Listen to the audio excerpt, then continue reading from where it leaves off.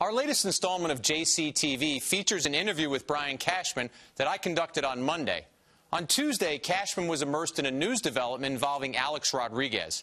After A-Rod tweeted that his hip doctor told him he was cleared to play in rehab games, Cashman told ESPN New York that A-Rod should shut up and that the Yankees would announce when A-Rod was ready to play. At Yankee Stadium on Wednesday, Cashman addressed the A-Rod situation. I regret the choice of words I used yesterday in my conversation with ESPN New York. I didn't roll with this one well at all, so I popped, and that's it. Alex grabbed Hal, and they had a conversation. Hal reiterated about the way he did it in a more professional way maybe than I did, but about managing from the top down rather than from the bottom up. And now here's our interview from Monday with Cashman. Here's JCTV. Brian, you're so identified as being the general manager of the Yankees, but I want to take you off the field for a second. When you were coming up, what was your greatest moment on the field somewhere? I don't know. I mean, when I was in college, I had the all-time hit record for Catholic University. That was a kind of a cool thing to do, but it's since been broken, but by some guy that got drafted by the Blue Jays. But he didn't play the tough schedule I did, actually. So I always told the guys got to have an asterisk next to his name. But I don't know, a number of different things like that. Whether it's everybody remembers when they played football in high school, like a big catch or stuff like those things kind of stand out. But I'm always wired the other way. I think the negative stuff, whatever I didn't get done when I failed at a play, those are the ones that stand out more so for me.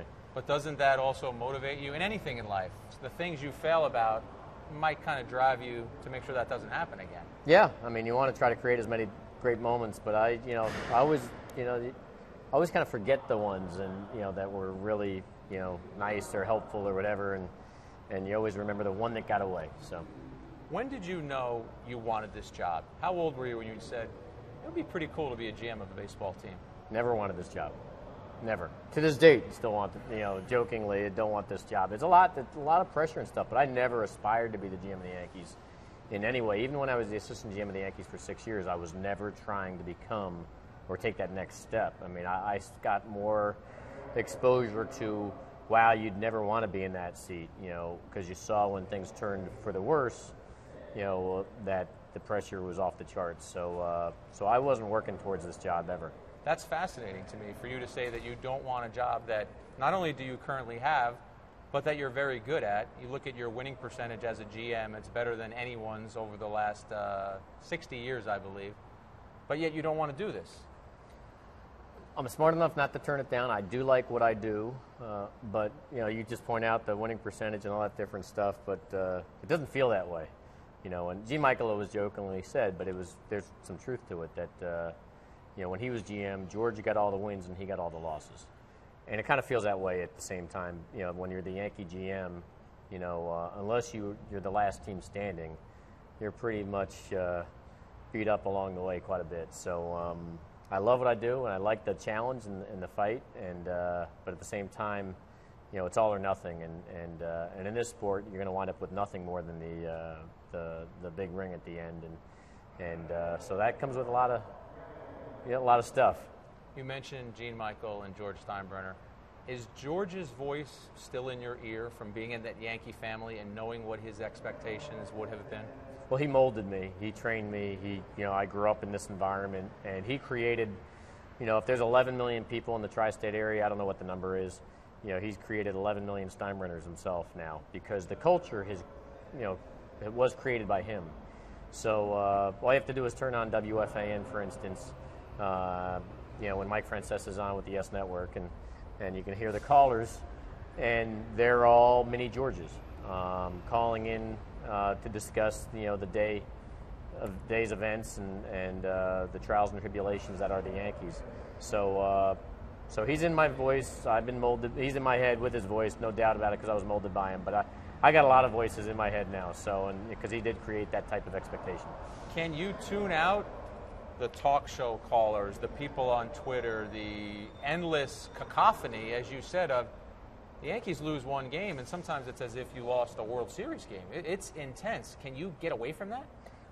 Yeah, you have no choice to turn the volume down, so to speak. I mean, I lived in Manhattan, and I kind of equate it to, when the car alarms are going off all the time, you'd notice them. But after you lived in Manhattan for a while, those things, if you had friends, I'm from Kentucky, would come visit, they'd like, how can you get any sleep here? But I don't even notice them anymore. So after a while, you get used to it, or you learn how to turn that volume down a little bit. Can you block that out? Yeah. Can you the car alarms, the talk show callers, the car alarms, so to speak? Is it easy ever to get away from that for even an hour, for even part of a day? No, yeah, I wouldn't say it's easy. It's part of it. There's certain things where you start to feel like when A.J. Burnett was here towards the end, it felt like every 5 days was Game 7 of the World Series. It could be starts in June, July, or August, but he was being dissected so much, it was almost suffocating for him to take the mound every 5 days here. And when it gets to that point, it's hard to deal with and hard to shut it out. I mean, people have talked about everybody plays 162 games a season. Well, the Yankees play 162 seasons. And that's the difference because of the media attention and the fans' interest. And what drives us and creates this great behemoth of Yankeedom is also what is a challenge for us to overcome at the same time. So within those 162 game seasons, can you even take a breath? Say, for instance, if you have an off day, like today, which you're nice enough to do this interview with us, can you take a break, or is your mind always thinking, got to worry about this possible transaction? This guy is rehabbing here. We didn't look good at such and such in the last game. I've got to talk to Girardi and or Kevin Long about that. Is your mind constantly on making the product better? It doesn't stop. It never does, because it's not just the major league level, it's the minor league level. I spent the other day, having to, there's a domino effect when you have an injury or, at any level, or you promote a player, you're taking from another club and you got to replace it. And so I think we've filled the Scranton club with, 4 or 5 roster moves in a 24-hour period of, we made a few trades outside the organization, signed a few free agents, got a couple guys to clear outright waivers, and then had to convince them to stay with us. And so it was like about a 4 or 5 hour period where Scranton Rail Riders was the focus. And why is that important? It's because that's the next wave that if I have another injury, those guys are going to have to come up here and fill the gap. And so it is vitally important to keep yourself protected, and it doesn't stop. It is as close to 24/7 as it comes. With all of the transactions that you've had to make this year because of injuries and everything that has happened, has 2013, which we're not even halfway through yet, been one of your more challenging seasons? They're all challenging, to be quite honest, whether you're able to run out the normal team that is either performing up to expectations or underperforming, whether you're running out a team that's not the team you expected because of injuries. No one really cares. People are paying their hard-earned money every day to support this team to see a winner. And the Steinbrenner, foundation of, from their perspective is we're going to do everything in our power to deliver a winner. And so I wouldn't say this year is any more challenging than others. I mean, the circumstances on a yearly basis always change. So this year there are more injuries than we've ever dealt with, but the challenge is the same nonetheless. You mentioned expectations. I want to throw a couple of names at you and see, I know you got to look into your crystal ball, but what your expectations are for them this year. Derek Jeter, will he come back, be productive, help you guys win in 2013? Couldn't bet against him. I mean, this is a guy that's never had any failure in any way, shape, or form. So why not expect him to come back? Even though, obviously it's a tough thing to ask, but why not expect him to be the shortstop and productive like he's always been? If he's healthy, that's what he's always been. So I always expect that going forward. And with all that is going on with Alex Rodriguez, can he come back, be a productive player, not be a distraction, help the Yankees win? I hope so. It's not like we set a high bar right now in his absence. We're running guys out there that are doing everything in their power to plug the hole, but right now we're running David Adams out there and he's struggling. So, you got to look at it as, can Alex do better than that at the very least? I mean, before his hip injuries, he was an above-average player at that position. More recently, he wasn't the superstar he had been in the past, but he still was an above-average player at that position. So the bar has been set pretty low for him to come back and do better than what we've already been running out there because of injuries and stuff. And so hopefully he can come back and help us. How do you deal with the losing? You mentioned earlier when I asked you about personal stuff that you kind of remember some of maybe the hits you didn't get in college as opposed to the hits you did get. When you lose a game in Major League Baseball, I guess the good thing is you have a game the next day, but tough losses that you think maybe you could have had an impact on. How do you live with that? You have to. I mean, I can't let it go like Mariano talks up, like as a closer, you got to have a short memory and turn the page. It's harder. there's a roller coaster of emotions that go on. So we had a game recently where we had the lead. CC Sabathia gave up a grand slam to Will Myers, and it was so deflating and emotionally draining. But then later on, we come back with a big hit from Vernon Wells and win the game. So you're happy. You carry that stuff, whether it's good feelings or bad feelings, and the momentum of bad feelings can build up. If you get a 4, 5, 6 game losing streak, it gets you down, and it affects your, when I walk in the coffee shop in the morning and people will see that, I don't have that skip in my step. It affects you. You have to try to find ways to let it go, and working out's important. Before I broke my leg skydiving, I was running, 3 to 5 miles every day or every other day, and so now I got to do the bike. But you got to work it out one way or the other, but it's hard. It does carry with you. When you run, do you run with an iPod? Definitely. You got a mile left, half a mile left. You need a song that's going to carry you through that last half mile, and you're dying. What song do you want to come up on the iPod? It depends. My moods change all the time, so I'm into everything and anything. So I just let it spin off, and it doesn't matter to me. If it's on my iPad list, I can't give you a specific song because I like them all. You see, I'm different than you. Even though the song's on my iPod, if I'm struggling, I'm clicking that baby until I get something that, for that moment, I think is going to kind of drive me home. Yeah, I'm usually daydreaming while I'm running, and it's a therapeutic situation, I guess. I mean, the running is so good for the mind; it's ridiculous. Now I'm a biker until I can get back on the wheel running. I'm hopefully close, but I can't do that yet. So therapeutically, those things help you. The burning some calories, getting out there and freeing up your mind a little bit is a big part of getting through some of this. No question, and I've adopted the attempt of trying the challenge of guitar playing. So I picked up guitar lessons this winter, and I've carried it through, and that's another therapeutic getaway, and it's pretty cool. It's kind of like running, but in a different way. It's definitely, you can get lost. Whether you're trying to get a song down or obviously running or biking, and that's the purpose of it. People can do it reading a book. You can get lost in obviously whatever the book's about, and the latest great novel or mystery, and so all that stuff is very helpful because you have to find an outlet. There's no doubt about it. Here's the true barometer though of your guitar playing skills. Will your kids sit down and listen to you play your guitar through a whole song? I have not played for them yet because, again, until my staff has to hear it because I have the guitar in my office. So my staff has to put up with that type of stuff. But I don't want to play for anybody until I feel like I'm worthy of being, hey, you got to listen to this. I really have come out and I've gotten to the point where I can play it for somebody. Other than my guitar teacher, Doug Allen. Doug has to teach me. He can bear and listen to it because I'm paying him to. So to get the inside scoop, I'd really have to go to Billy Epler, Gene Afterman. They've actually seen you strumming away. Yes. What is do you play anything? Rock and roll, country? I mean, is it whatever you feel comfortable with?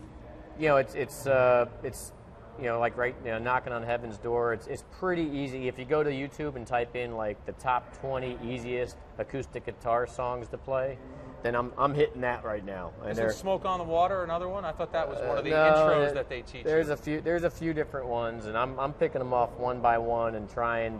But the flow of the chord changes and stuff are relatively easy. So it's 3 or 4 chords to the whole song, and you can transition fairly easy, and the strumming's not that difficult. So so far I'm on the basic level. So I'm crawling like a baby right now, but before I wasn't even crawling, so at least I can get the chords down now, and like slowly put a song together, and so again you got to crawl before you walk. That's a very blunt appraisal of yourself as a guitar player. I would imagine when you're giving evaluations of players, you are as blunt. But I have to ask you this, and this will be something that a bunch of aspiring GMs, aspiring Brian Cashmans would love to hear. How do you get your job? What does somebody who wants to be an executive at the major league level? What kind of advice would you give them? Well, first and foremost, I started as an intern in the minor league scouting department during the day, and I work security at night. The biggest challenge of all is getting your foot in the door, and an internship is the best way to do it. And then after that, I kind of tell people, it's like a surf analogy. The waves have to break your way. I was not trying to do this. I can put myself out there publicly and say, if I can do this, anybody can do this. I worked my way up the ladder. I worked hard. my goals and efforts weren't for myself. It was to try to do everything my bosses gave me so I could make sure they got their job done in the best way they could and that they could rely on me to do that. And doors opened up. You don't know who's watching you do what you do while you're doing it.